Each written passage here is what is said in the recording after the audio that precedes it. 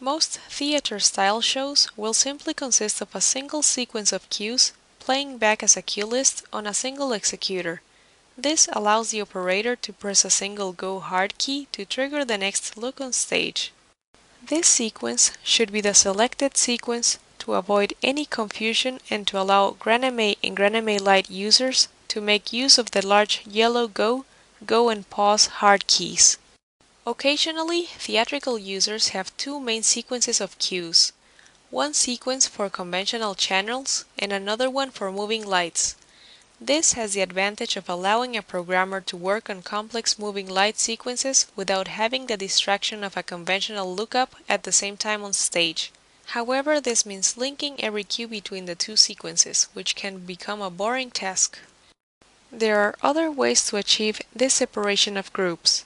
One way is to use worlds, which will be described in Chapter 11. For more complex theatrical shows with multiple chases, use the link column in the Edit window to allow the main sequence to trigger them.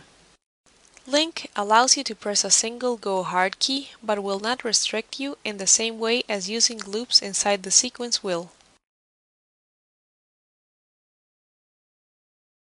If you need to interact with trigger executors, using the fix command to ensure constant access to your main sequence is highly recommended.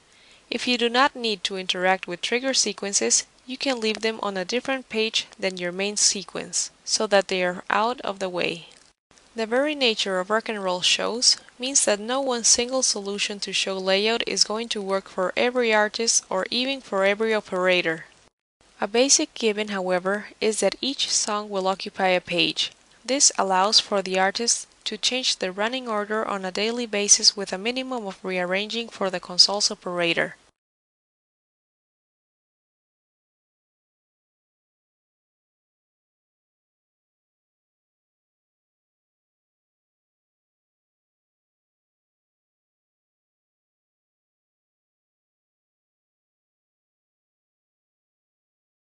When using multiple pages, it is important to think about how the transition from one page to another is handled.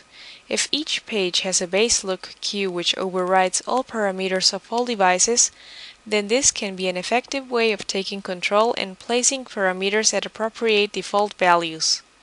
Another way of managing page transitions comes up with the use of macros.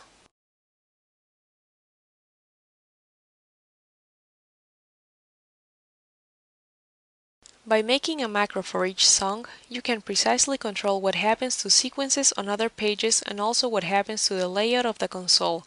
For example, a macro that manages a page change could look like this: go exec 23.1, presses go on executor 1, page 23.